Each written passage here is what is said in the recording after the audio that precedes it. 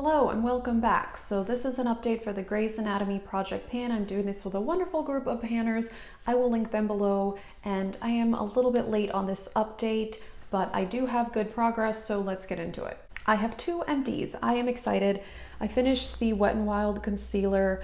I decided not to take the stopper out of this because I have other concealers, and this one I would say is good, but not amazing. So I just decided to move on. It's $4.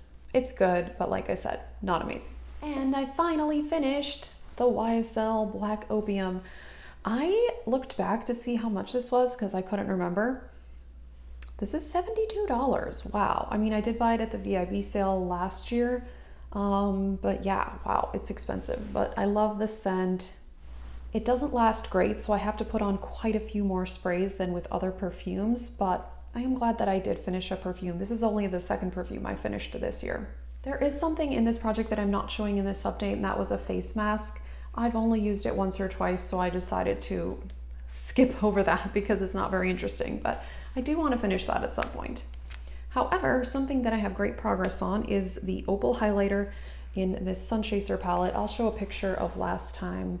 There it is. I have expanded the pan quite a bit, so yeah, that is good news.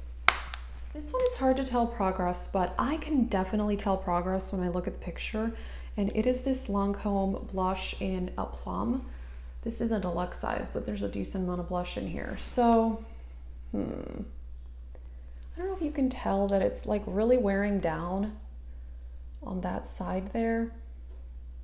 I'm not sure if you can tell, but I can tell I am making progress.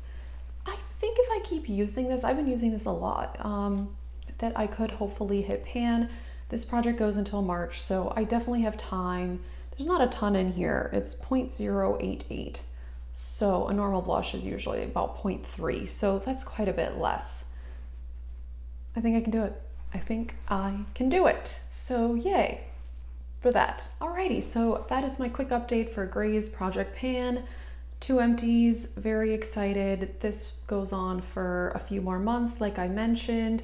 And yeah, check out the other people doing this, and thanks for watching.